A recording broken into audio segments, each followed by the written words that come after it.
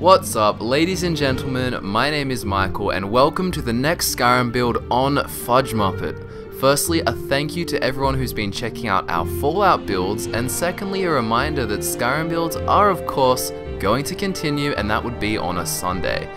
The build is called the Apprentice, which we all know is a class from Oblivion and the name of one of the standing stones in the game.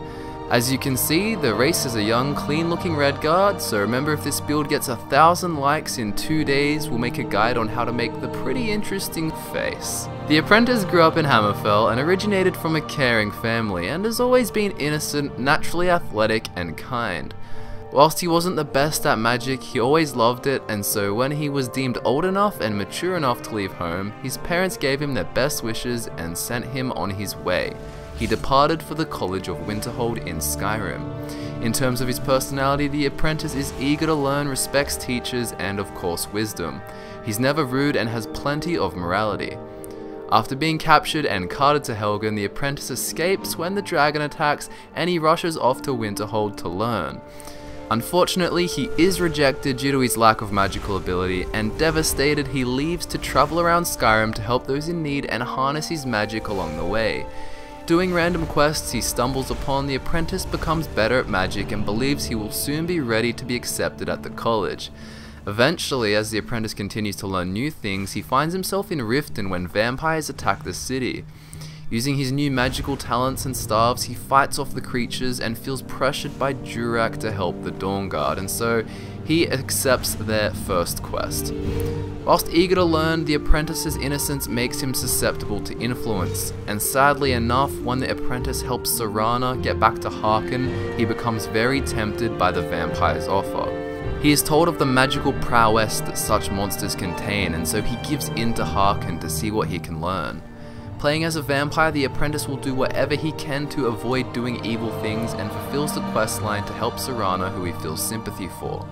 After finishing the vampire storyline, which to him turns into an experiment he's gradually regretting, he will finally do the quest to get the Ring of Erudite.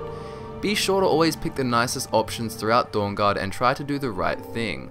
Eventually, however, the entire event makes the Apprentice feel shamed and he falls into deep remorse. He feels really guilty and decides what he's done is wrong. His power to control the sun must be destroyed. Seeing as Serana isn't really fussed about her fellow vampires, the Apprentice decides to kill them all except of course Serana, and he flees to find a cure. After he cures himself, he will spend more time doing good deeds in order to feel he has balanced his wrongs, until finally he will decide to go back to the College of Winterhold, who will of course accept him without hesitation. The Apprentice will then do that storyline and harbour a burdening secret of his past decisions forever. Now however, he is on a moral and righteous path of retribution and is getting in touch with his former, happier self.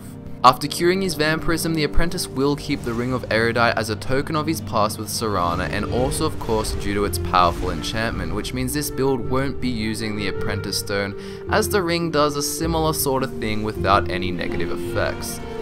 The Apprentice will use the Lordstone for magic resistance and armor rating, and has a stat spread of 60% magicka to of course use spells, 30% health to stay alive, and finally 10% stamina to represent his natural athleticism, and also so it doesn't take ridiculous amounts of time to travel around on foot to all the various deeds and adventures he's gonna undertake.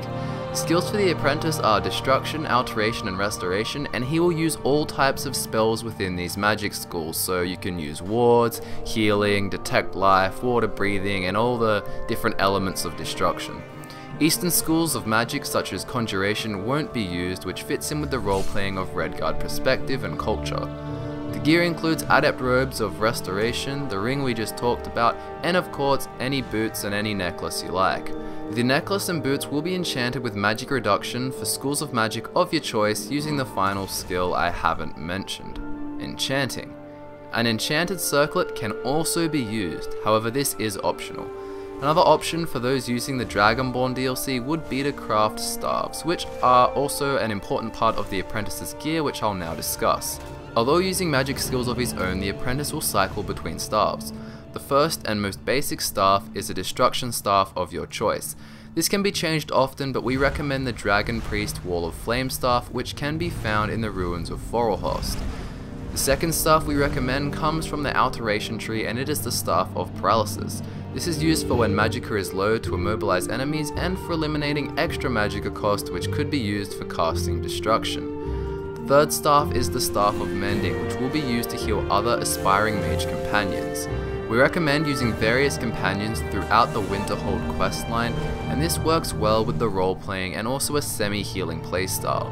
Who would send an apprentice to do dangerous tasks without assistance. The final staff you'll have in your inventory is actually conjuration based, but is used by the apprentice as it doesn't require him to actually use conjuration magic, and it's basically to destroy conjured enemies. It's called the Staff of Expulsion, and it's going to be handy to have around.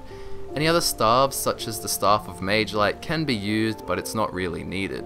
The Staff of Magnus can also be used if you want to. As you can tell, there isn't an exact playstyle for the apprentice. Simply be diverse in your spells, use flesh cloaks and wards for protection, heal your companions, use detect life, cast runes, and combine alteration styles with destruction magic and vice versa, or even use the same school twice. Remember to find the balance between cycling through your staffs often and not depleting them too greatly. The character will often just use his own magical abilities. Something else to note is the fact that Soul Trap isn't used. This means that you'll actually have something to spend money on after you've acquired all the spells and gear that you need. And that wraps up this week's build, The Apprentice. Thank you for tuning in, and be sure to check out our Fallout New Vegas builds if you're a Fallout fan or if you just haven't looked at them already.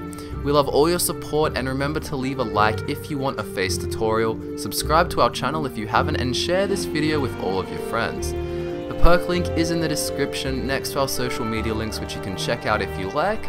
My name's Michael, this is FudgeMuppet's Apprentice build, and I'll see you soon.